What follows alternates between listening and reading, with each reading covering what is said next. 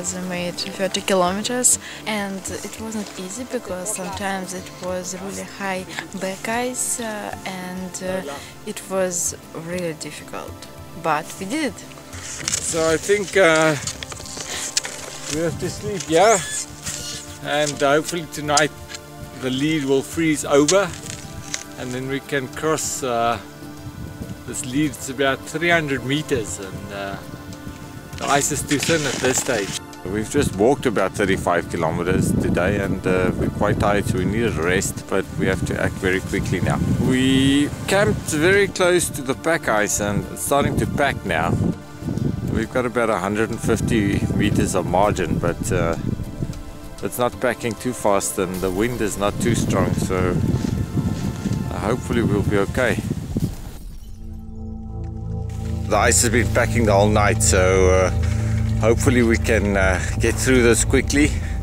And then on the northern side we're about 56 kilometers away from the pole, and we ran into a lot of open water, so we're trying to cross the stretch now. It's frozen up a little bit, but it's moving quite fast. The ice is pretty thin. You can see it's broken up on small blocks, so it becomes fragile. It's not a mass anymore. And with the conditions, the whiteout conditions, I can't see how far it actually really goes. So we can try and get onto it and then move, but it's not sure that we can come back here.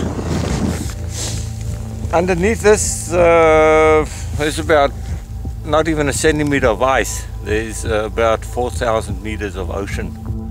So if you fall in there, you're going to take a while to hit the bottom. We went onto the thin ice and it started packing.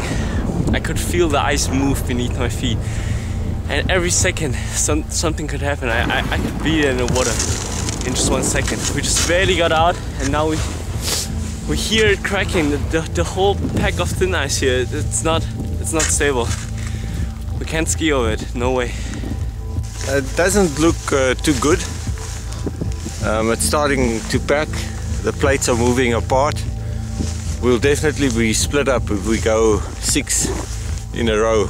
The time we cross the leads, and when the ice starts packing, you have to make very quick and important decisions on your route, and if you don't know what you're looking for, then obviously it's going to become a bit of a problem. So I think that the safest for us now is nature is in front of us. We're 50 kilometers away from the pole. It's not worth taking the risk. Definitely not. Now it's the 12th of May, and it's about -25, and we've just reached the end of our expedition.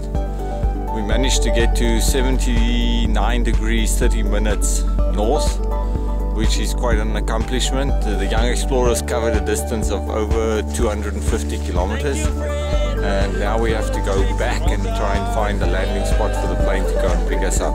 I'm proud of all of them. Well done, guys. We're standing on the top of the world at 79 degrees 30 minutes, and we have reached the furthest north point of the PANGAEA Magnetic North Pole Expedition.